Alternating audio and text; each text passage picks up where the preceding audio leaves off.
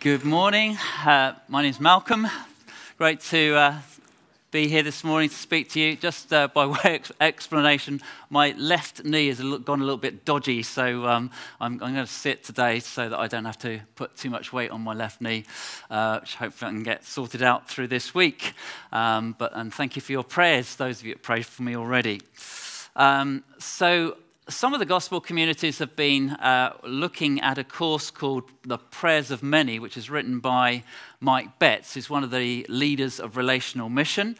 And we're in this period of Lent where we're focusing on prayer, and we're just wanting to emphasize prayer in different ways. And the course looks at prayers as we gather together, the corporate prayer really. And so we've been working through the chapters in some of the groups, and today we're going to look at chapter 4, which is entitled Fire, because a small spark can have a big impact. And then next week we'll be looking again at one of the other chapters as well. So when you get a forest fire, it generally just starts with something very, very small and can then spread and spread and spread. And we've all seen the pictures on TV, forest fires in California or in Australia, just enormous devastation.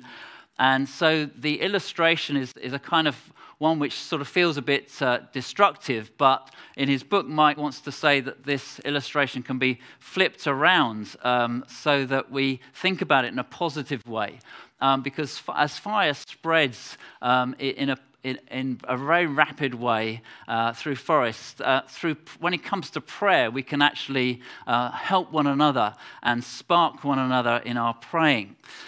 When you pray by yourself, it can be quite hard work, but when you're in a group, even if you're not feeling that up for prayer in a prayer meeting, somebody else's passion or something that's said will just begin to spark a bit more. And so that's the kind of illustration he's using in his book. So sometimes he says you have to persevere in prayer. You get to a prayer meeting, it might be early in the morning, but gradually as you persevere, this fire will take hold, this spiritual fire will take hold and begin to spread through the room. So Mike in his course are very creative, lots of creative ideas, not necessarily entirely practical for those of us living in a North London flat, because this week he suggests that you should watch the prayer tip video, then, as a group, go outside and make a fire, praying as you do, building your prayer time as you would build a fire. Now, how many of you got gardens? I mean, you know, there's a limited number of gardens among us. Some of you got balconies, so probably putting a balcony, a fire on a balcony is not a brilliant idea. If you have got a garden, it might not be a very big garden. I remember Luke Ellis, who used to be an elder in this church. He's great, Luke. He's now an elder in another church, another relational mission church locally. He loves fire pits, and we were meeting together as elders back when we were in lockdown, and there was a time when we could just be outside, a group of up to 6 people in a garden, if you remember those days.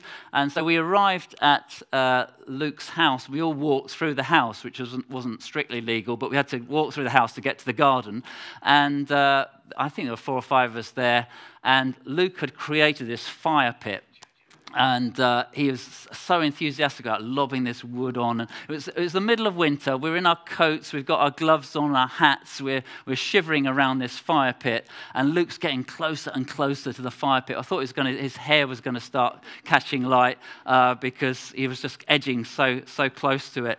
But of course, it wasn't the best environment to have an elders meeting. We were getting smoky. There was smoke going into our eyes and stinging, and just trying to concentrate on what we're talking about.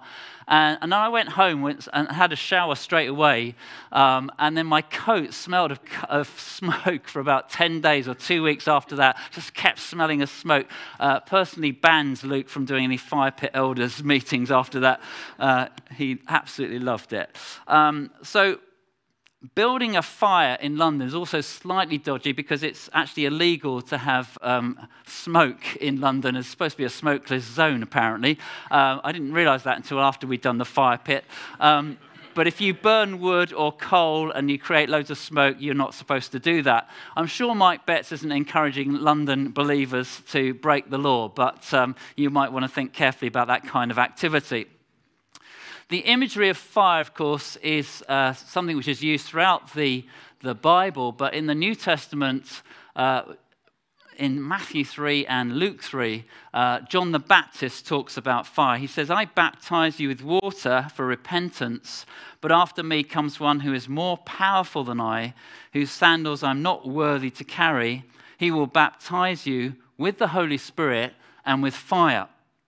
And that prediction or that prophecy was fulfilled in Acts chapter 2. So we're going to read Acts chapter 2, verses 1 to 4. When the day of Pentecost arrived, they were all together in one place. And suddenly there came from heaven a sound like a mighty rushing wind, and it filled the entire house where they were sitting. And divided tongues as of fire appeared to them and rested on each of one of them. And they were all filled with the Holy Spirit and began to speak in other tongues as the Spirit gave them utterance.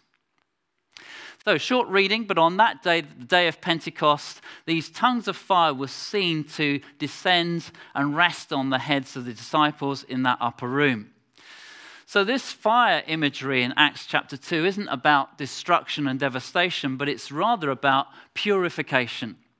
One Bible commentator says this: the idea behind the picture of fire is usually of purification, as a refiner uses fire to make pure gold, or fire can burn away what is temporary, leaving only what will last. You'll recall there are many occasions in the Old Testament when God sent down fire from heaven to burn up a sacrifice. So, for example, Elijah, you remember that time when he was in this confrontation with the prophets of Baal. And he says, look, let's have this competition. Let's see whose God is the true God. And they spend all day, they build the altar, they have the sacrifices on it. The prophets of Baal sort of worship their gods and cut themselves and do all sorts of chanting, but no fire comes down. And Elijah says, look, the true God is going to send fire. And at the end of the day, he says, let's just dig some trenches around this sacrifice, let's put water all over it, and then he calls on God to send fire, and fire comes straight down and licks up the water and burns up absolutely everything. 1 Kings 18:38. And here in Acts chapter 2, the tongues of fire descended not on burnt sacrifices, but on living sacrifices. These people were to carry the gospel to many, many people. These people were commissioned with a special message to proclaim to the ends of the earth, to Jerusalem, and to Judea and Samaria and the ends of the earth. So what was this amazing good news message that they were to proclaim? They had just witnessed the most remarkable miracle the world had ever seen or experienced. This person that had died on the cross, Jesus, had now risen to life. They just lived through that. A man had died, a man had come back to life. In her book, Living His Story, Hannah Steele writes, "The gospel is good news about an event that actually happened. It is not merely a record of spiritual teaching or rules for life. To announce that the final enemy, death, has been defeated and that there is one who has risen from the grave is not a matter purely of personal piety, but is of public importance. The resurrection of Jesus is of such earth-shattering consequence that it cannot possibly be irrelevant." These people had seen Jesus, they'd walked with Jesus, they'd been with him, they saw him crucified on a cross, and then on the third day he rose again. What an extraordinary story it was, and they had to proclaim it, but they were frightened people, and they needed the power of the Holy Spirit to enable them and embolden them to proclaim this good news story. And so the Spirit comes on them in Acts chapter 2, and they start this proclamation about who Jesus was. They fulfill the commission to tell the world. Now, I don't know everybody here, I don't know everybody in the room, but I just want to say, if you have never actively put your faith in Jesus, if you know you haven't yet really followed him and made him Lord of your life, I just want to encourage you to do that, to really seriously think about doing that. I know many of us have, and God has changed our lives, totally transformed our lives. He's promised us forgiveness of sin. He's promised us eternal life. And you just know, because of the way that God sends the power of the Spirit upon you, that that promise will be fulfilled. Today is the day of salvation. And so I just want to encourage you, if you haven't already made that step of faith, to do that. Going back to his book, the Prayers of Many book, Mike argues that the baptism with the Holy Spirit has a real impact on our ability to pray effectively. You can see in the book of Acts the way that the disciples pray when they gather together, and they have some powerful prayer meetings. Their expectations are very high, their faith levels are very high, and they pray some very powerful prayers. And it makes a lot of sense that we need to be filled with the Holy Spirit, not just to share our faith and witness with other people, but also to know how to pray and to pray effectively. So I suppose my next application in this sermon is to ask whether you've been filled or baptized with the Holy Spirit. Again, if you've believed in Jesus, but you haven't yet experienced the power of the Holy Spirit, I want to encourage you to really seek that. Peter said on that day of Pentecost, repent and be baptized in water, and the power of the Holy Spirit will come upon you. So it's something we should expect. The promise, he says, is for you and for your children and for your children's children and all generations. And we're under that promise. We can be part of that. I want to share a little bit about my own story later on, about how I got filled with the Holy Spirit for the very first time many years ago. But I'll come back to that later on. We're now going to just carry on following Mike's book and the way he goes through his chapter about fire and this analogy of fire, comparing that to prayer and needing a sense of the spark of God to get our prayer meetings going. And he says when you're making a fire, a good fire needs fuel, it needs planning, it needs patience, it needs a bit of space to heat up and time to build momentum. And so he takes this analogy of fire to talk about prayer meetings. They need fuel. When we gather to pray on Tuesday mornings, we regularly start with a Bible passage or some Bible verses, or maybe encourage people to share some things that they feel God's really spoken to them about through the scriptures. And it's a good way of just getting some fuel to get the fire going. It's good to have testimonies as well. Sometimes people have got answers to prayer to share, and those things really encourage prayer as well. So you need fuel. You need some sort of way of starting the prayer meeting. So if you're ever leading a prayer meeting, think about the fuel you need to get started. And they need planning. If you're going to light a fire, you need to think about the best location. You need some wood, you need something to burn, you need to work out where you're going to start the fire. You're going to need some matches or a magnifying glass and some strong sunshine or two sticks to rub together. You need to start this thing somehow. People that are leading prayer meetings need to give good boundaries for prayer so that it doesn't kind of get out of control, as fire might get out of control. You want to light a fire in a fire pit or in some sort of metal container. You don't want to light a fire in the middle of your carpet in the lounge. You want something which contains it. And if you're leading a prayer meeting, you need to be giving it some boundaries. So you need a loose agenda of some sort. I don't think you want to have a strong fixed agenda. I think you just want to be open to what God's saying, but you do need to be aware of the content you want to bring, the timing and the pace and the flow. Prayer meetings need good leadership. They need some leadership. I remember back to prayer meetings I used to lead when I was leading the church in Wimbledon, and we would have a loose agenda, so the elders would know roughly which way I wanted to go in the prayer time, but quite often that would get interrupted. I remember one prayer meeting where we're just working through praying about different things, but we also waited on God for a little while, and somebody who'd got a great track record in prophecy, she said, I think we just need to pray for the elders. And we felt, okay, that would be good. So it wasn't on my agenda at all. But so they gathered around us. There were about three or four of us as elders in the room. They gathered around us, and God really began to meet with us. And it wasn't long before we were, feeling the power of God upon us. We all ended up falling down on the floor. The prayer meeting took a very different direction. My agenda went out the window at that point. But it was just that willingness to wait on God and see what God might say. And then you need patience to get a fire going. I think I'm probably the world's worst barbecuer. Kathy will tell you I have a terrible track record on trying to light and start barbecues. We haven't done one for many years because of that. But I do remember that we had some friends around years ago when we lived in Wimbledon. And I don't think we'd seen these friends for a long time, so we wanted to make a nice afternoon. And our children were quite young, and they're playing in the garden. And so I would light this barbecue and get it going. And I lit it, and it took ages to get this thing going. And every time we sort of got the food out and thought, is it ready yet? It wasn't really quite ready. It was too much flame or whatever. It just wasn't the right heat. And it took so long and so long. In the end, Kathy said, I'm just going to take the food and cook it in the oven. There's no point waiting for this. So she cooked it in the oven. It all came out. It was really lovely. We all sat down and ate this barbecue.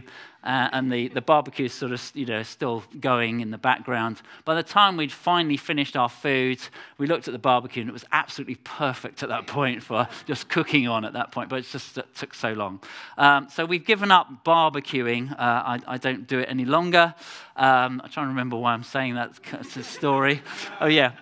So sometimes it takes a while to get the thing going. You need some patience, Mike says, perseverance. And he says sometimes we need to pray ourselves into prayer, especially in early mornings. Patience to get it going. He says you also need some space in and around the fire so you can allow the heat to build up. A fire needs a certain amount of oxygen, doesn't it? And once it's got that, it can really get going. I don't know whether they still do it in the road I grew up in. We had a green, big grass area. As kids, we used to play football all the time up there, or games and so on. But once a year, we would have a different kind of activity because in October onwards, all the neighbours would start to bring bits of wood up and old bits of furniture and garden waste, and they would pile up with stuff in the middle of the green. And it grew and grew. It was a bonfire for bonfire night on the 5th of November, and it would grow and grow and grow. And it would get up to about 8, 9, 10 feet high. It was quite a big structure, loose structure. But as kids, we loved it because we could play in this bonfire. And we make dens in there and climb up it. We absolutely loved that. And we made sure we were out of it by the time they lit it. But on the 5th of November, 1 or 2 responsible neighbours would actually light this fire, and all the neighbours would gather round and bring fireworks and bring their hot drinks and so on. But there was plenty of space in this bonfire to actually burn really well, and it really did get extraordinarily hot. So we need a bit of space in our prayer meetings, a little bit of time when we're actually willing to wait on God, allow space for God to actually speak to us. And some topics might feel they need more time than others. Sometimes somebody starts praying something and you think, yeah, we just need to stay with that a bit longer. There's that sort of sense of God leading you to stay in that place for a little bit longer.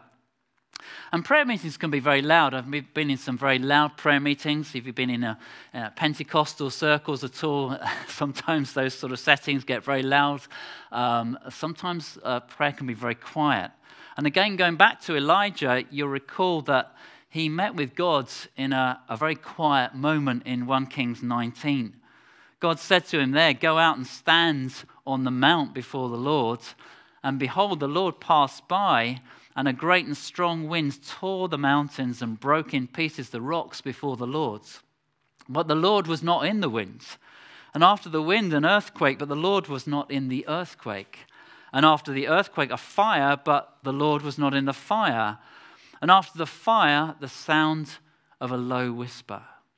And when Elijah heard it, he wrapped his face in his cloak and went out and stood at the entrance of the cave. And behold, there came a voice to him and said, "What are you doing here, Elijah?"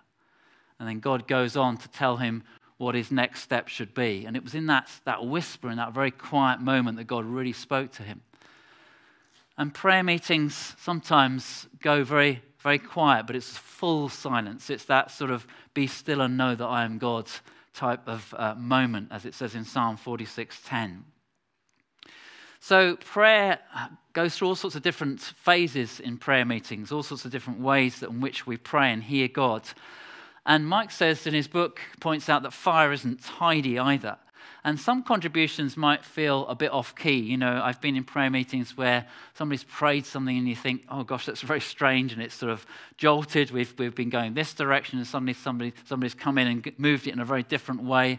Well, we're not supposed to be doing a kind of slick production like a West End show. It's a prayer meeting. And I think sometimes we can be worried, a little bit nervous about, if I pray out, will I get my words muddled up? Will I start praying? Will my theology go a little bit off? Will I pray a heresy by mistake? It's that kind of concern. I think when you're new to prayer and prayer meetings, sometimes you can feel a little bit nervous about speaking out. I guess I would suggest just speak out a really short sentence first of all, so you don't get into something and think, goodness me, where am I going with this?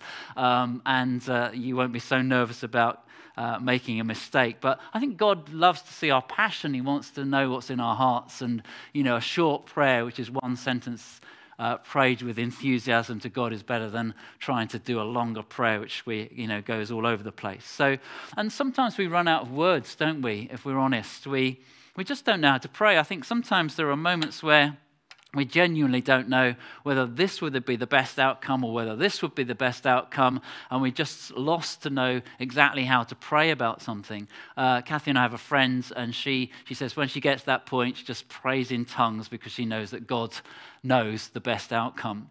And so this gift of tongues and speaking in tongues, which was given to these disciples on the day of Pentecost, is so, so helpful for us as believers to just to pray occasionally without our minds. Paul says in 1 Corinthians 14, I will pray with my spirit, but I will pray with my mind also.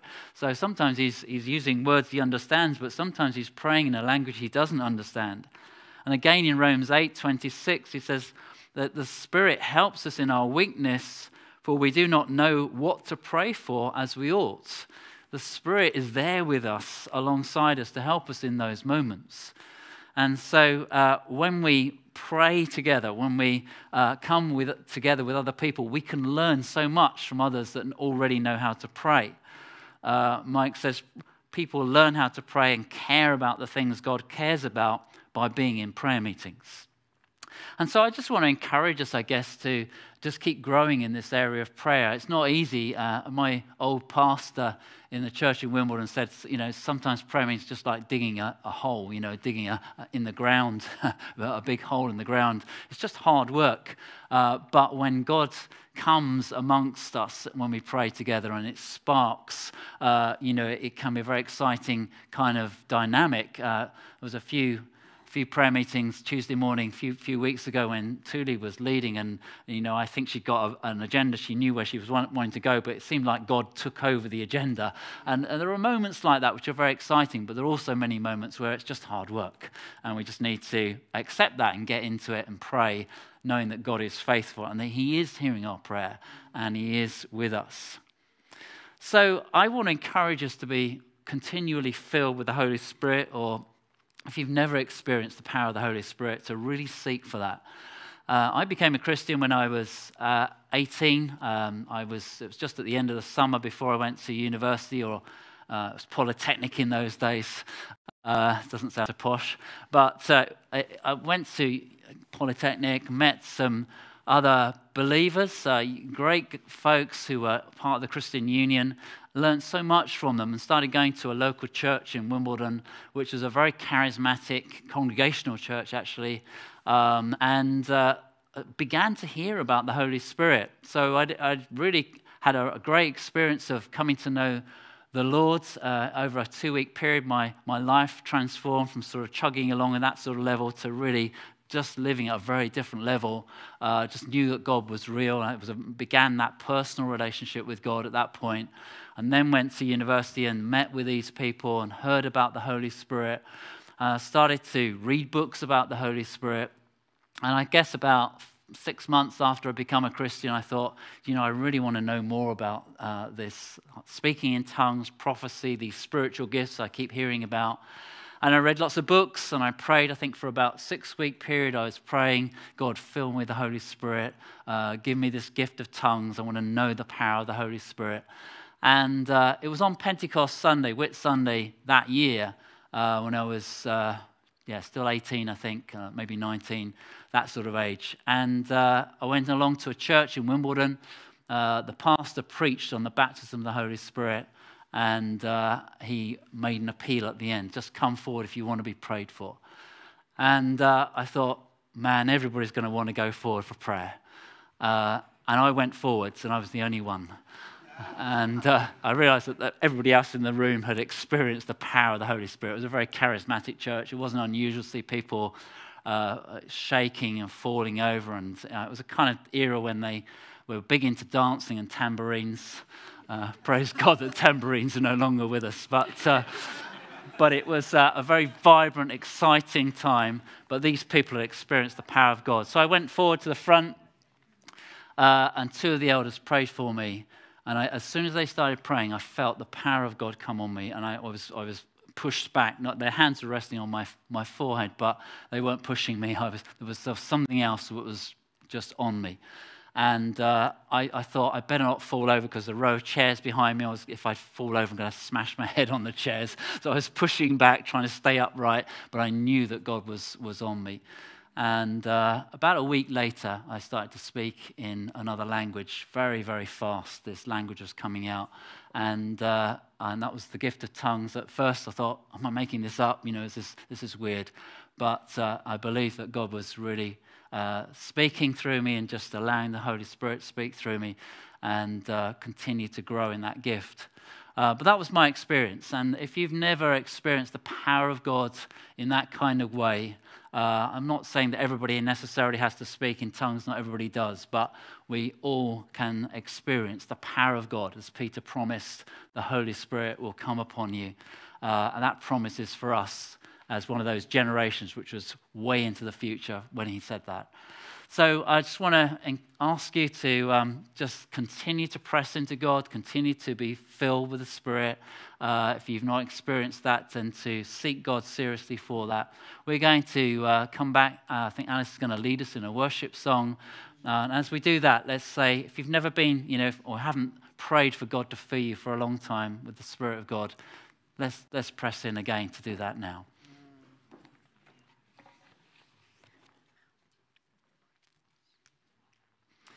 Let's pray as we start the worship. Let's just do that first. Heavenly Father, thank you for that promise that Peter made on the day of Pentecost. Later in that chapter of Acts, chapter 2, that this promise of the Holy Spirit is for all of us, for their generation, for the next generation, for all generations.